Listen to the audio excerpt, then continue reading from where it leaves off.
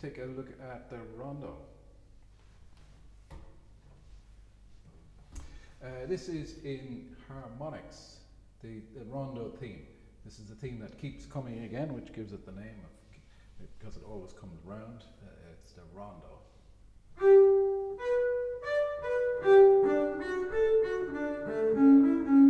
So these are the notes that we use for harmonics.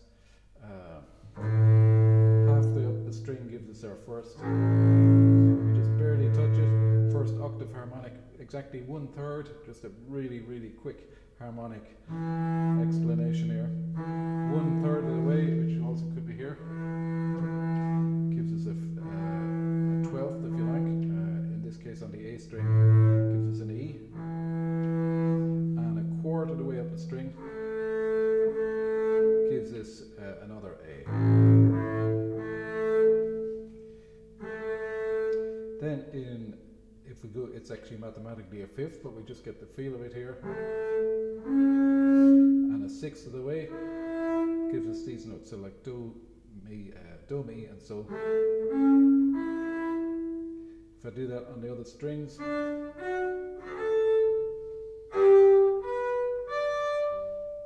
so I can put those together.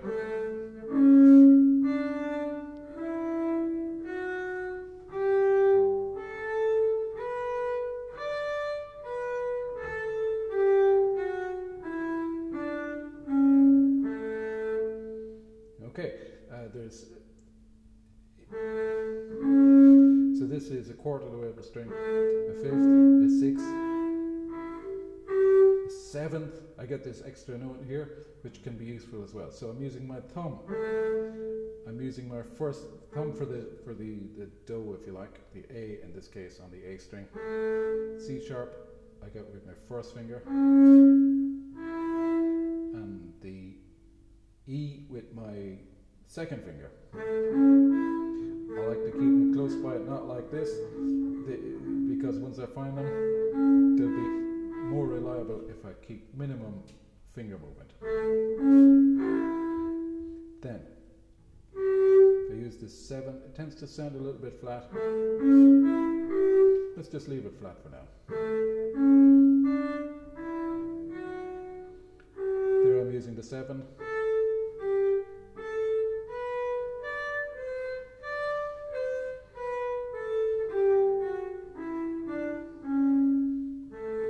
So I can sort of almost get a perfect scale. I've got most of the notes I need.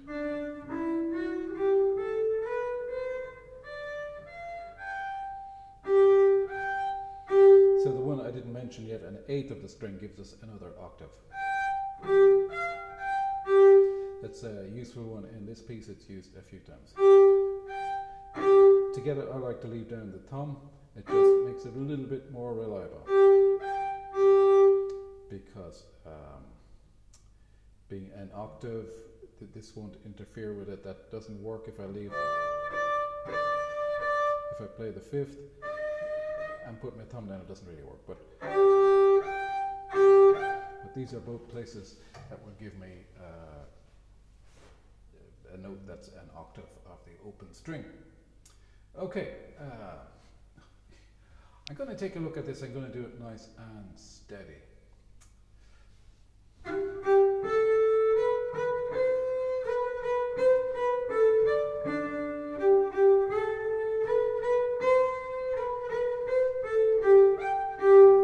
So there's a tutti passage of, what is it, 8 bars, 10 bars or something, and then solo passage again.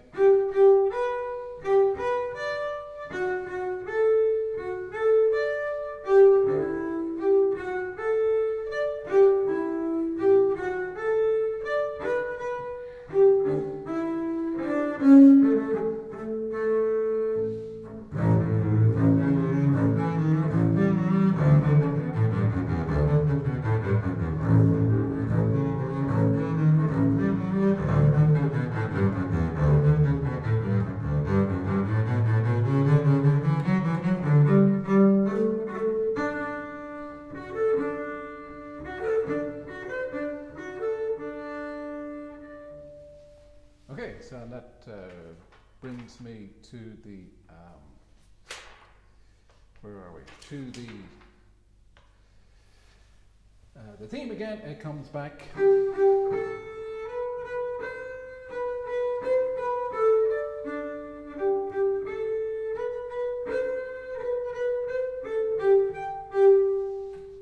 Okay, good. Same as before. We've got a tutti passage printed here. The solo comes in a minor key in bar 60. I'm more familiar with an edition that slurs these. I think it works quite well. I'm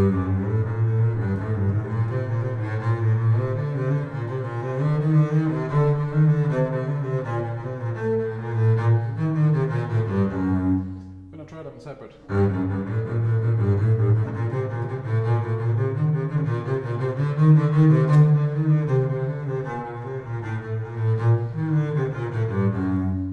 It's good as well.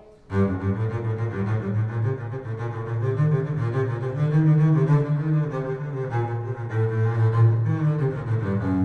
like that. Going to go with that.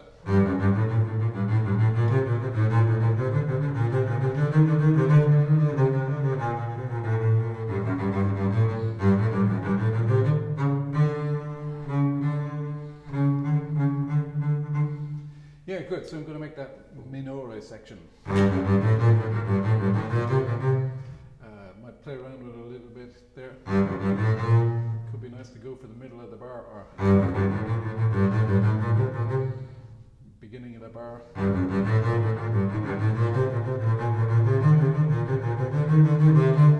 I'm going for the middle of the bar. Maybe twice, maybe 3 times, and then do something different. That could make it nice and interesting.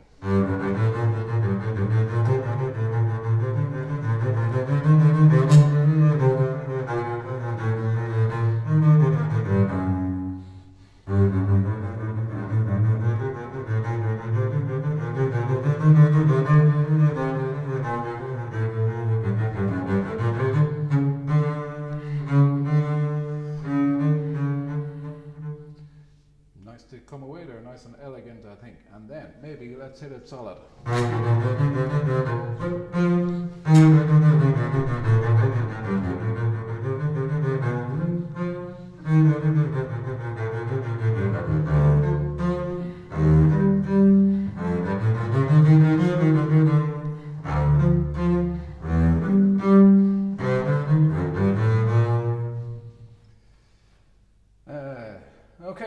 So what did we have there? We had the minor section. We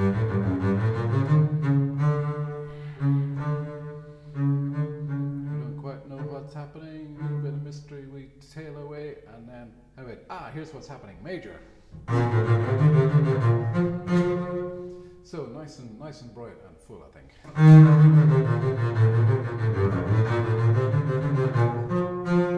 Okay, so you may notice there, I don't like to play all these notes the same intensity.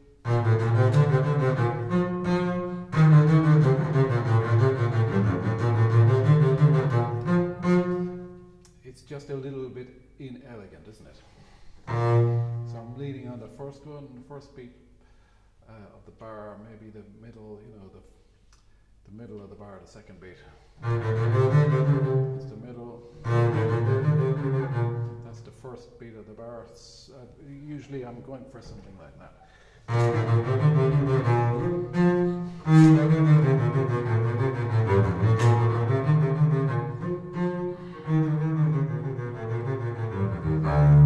So we had sort of the same thing twice, so the second one I thought, let's make it a bit less.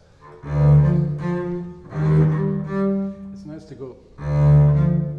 It's really here the lower note there. It's the on the beat note. It'll root it. For me, it's not such a beautiful, elegant result. Less on the upper notes.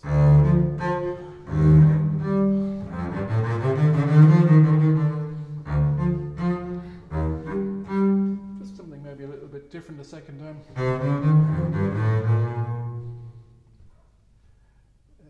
Good, and then minor minor section comes back again.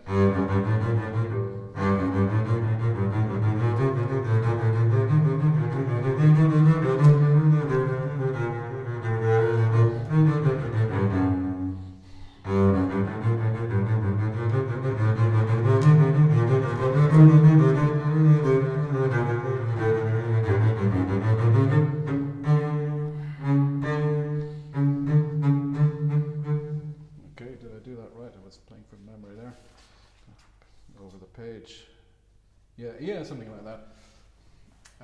So top of the page, what is it? Is it 111?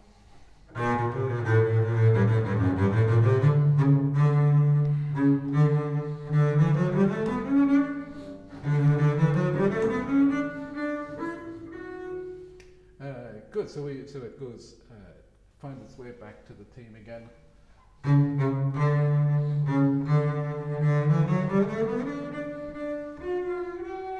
Could be nice to take our time there, give me time to get that E nice and accurately again. I'll try it again.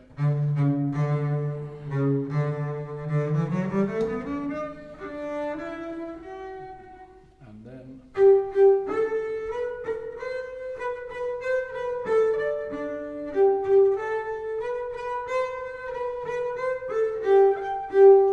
good. So in the theme there, I got this C coming up.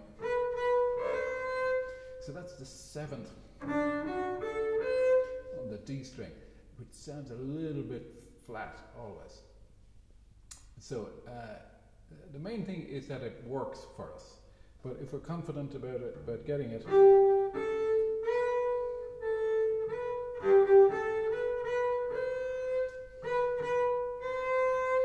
we can maybe lean into the string a little bit. Don't know if you can see that, or pull it this side. So there's one not adjuster. That's when I push it to the side a little bit. It's an option.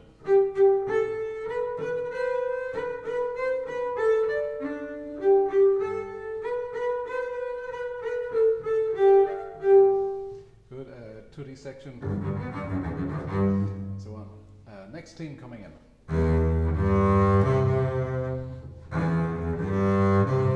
Now I overshot for that C. It really wasn't great, was it? So let's not take that for granted. I'm thinking this time I'll think first finger is going to move here to what would be the F. Fourth finger should give me that C. Not a difficult note, of course, but you know, these things don't always happen as we hope. So if we plan a little bit better, we'll get a better accuracy rate.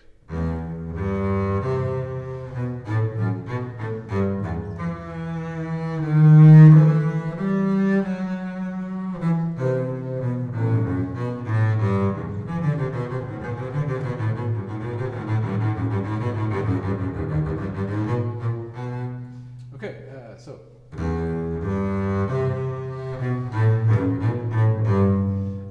I think new theme, let's state it strongly there.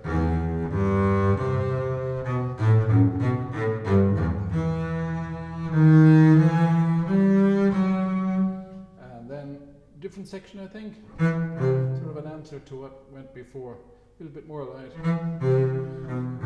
It's got an accent, I think it's not aggressive. Maybe more playful. It's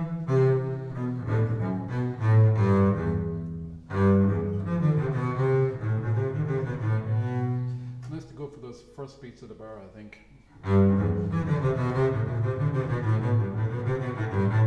So I was making what came after the first beat. Very, very light. Not so elegant, is it?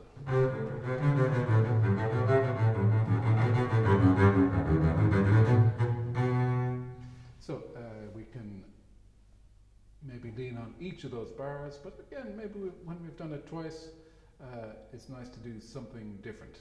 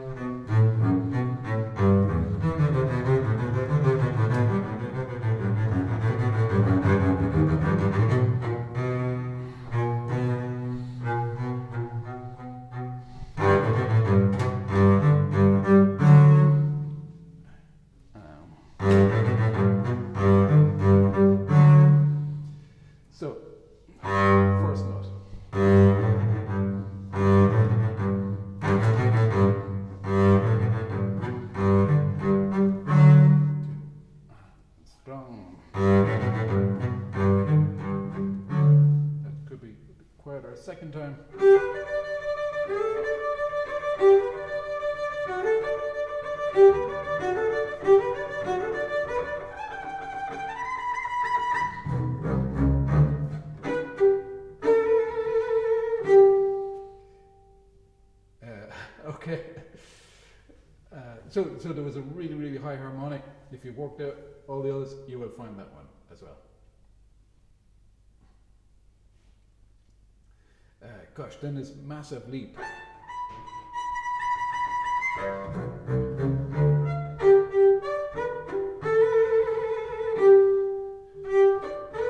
Okay, gosh, that's one to really practice or ask ourselves if those lower notes should be in the orchestra. I don't know, I don't have an answer to that one. So let's take this through. Here what I'm going to do, I'm going to move my second finger back to where the first was. For the B, that's a harmonic. But I'm going to cheat slightly and just push it a little bit.